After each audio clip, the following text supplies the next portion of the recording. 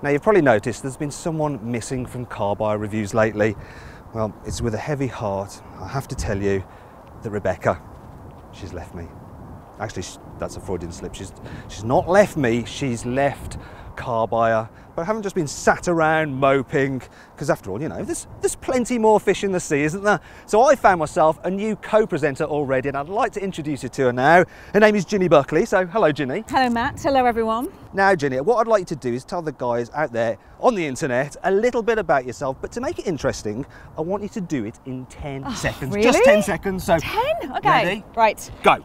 I've been a motoring journalist for nearly 20 years. I was the first woman to become the motoring editor of a British national newspaper. I pop up on the telly quite a lot, and it took me three attempts.